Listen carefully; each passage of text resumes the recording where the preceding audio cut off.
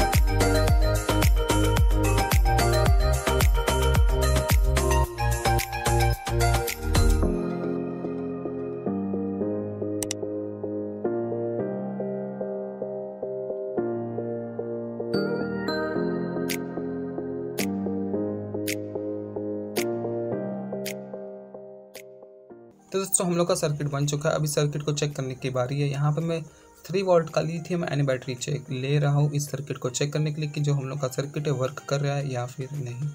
यहाँ पे आप देख सकते हैं जो ग्रीन LED जल रहा है, इसका मतलब हम लोग का जो बैटरी है वो फुल चार्ज है। 3 वोल्ट से ज़्यादा रहेगा तो ग्रीन LED जलेगा, अगर 3 वोल्ट से कम रहेगा तो रेड LED जलेगा। यहाँ पे मैं एक और बैटरी ले रहा हूँ ये सर्किट को चेक करने के लिए। यहाँ पे आप देख सकते हैं कि ग्रीन LED जल रहा है, इसका मतलब हम लोग का जो बैटरी है वो फुल चार्ज है। यहाँ पर मैं एक और बैटरी लूँगा इस सर्किट को चेक करने के लिए। तो यहाँ पे मैं ये नॉर्मल बैटरी यूज़ कर रहा हूँ, लिथियम आयन बैटरी नहीं है। यहाँ पे मैं फटाफट से वायर को सोल्ड कर लेता हूँ।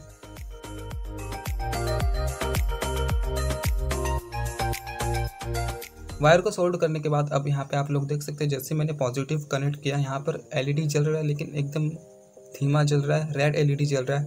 इसका मतलब हम लोग का जो बैटरी वो डिस्चार्ज है, 3 वोल्ट से कम है, इस कारण इसमें रेड LED जल रहा है। यहाँ पे आप देख सकते हैं। अब दोस्तों मैं आपको मल्टीमीटर से भी चेक करके दिखा देता हूँ इस बैटरी का कितना वोल्टेज है।